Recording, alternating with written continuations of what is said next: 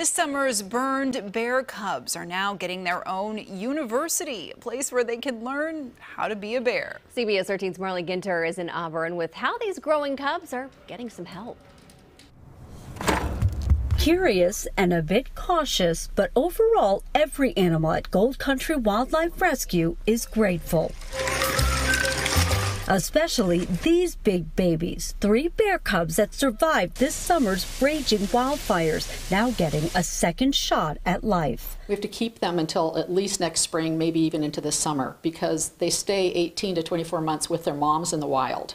And now they don't have mama. We're their moms, and they just have to grow up. Orphan cubs with severe injuries, some even suffering burns all the way to the bone. And while they're 50 to 60 pounds now, they'll grow to up to 200 pounds. And that's where Bear Cub University comes in. Bear Cub University is critically important because they need space.